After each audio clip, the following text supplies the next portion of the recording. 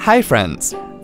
iMessage is a platform for sending text and multimedia messages between Macs, iPhones, and iPads using your phone number or email address.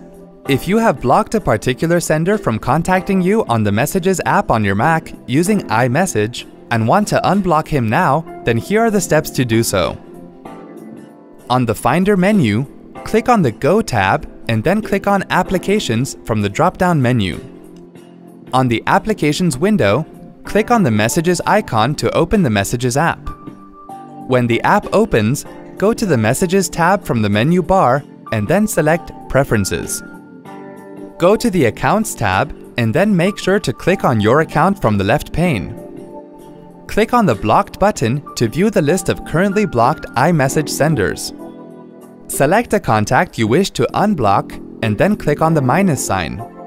After this, that particular contact will be removed from the list of blocked senders and he or she will be able to contact you through iMessage. Once done, close the Accounts window. See? That wasn't hard at all. Thanks for watching.